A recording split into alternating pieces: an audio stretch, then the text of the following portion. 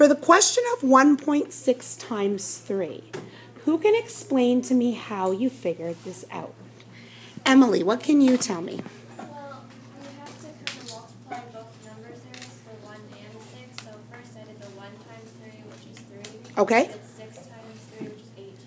But since 18 is over 10, I take the 10 and put it into 4 instead of 3. Yeah. And then the 8 left over, so it would be 4. So it would be 4 point. Sorry, 8. Right, that's okay. You got it. I was like, hold on a minute. Now, what tool did you use to help you out? You used the base 10 blocks. Okay.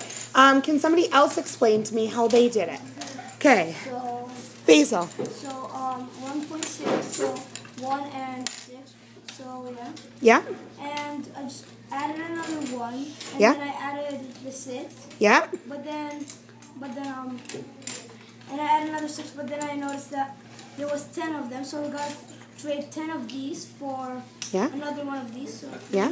6, and 7, 8, 9, 10.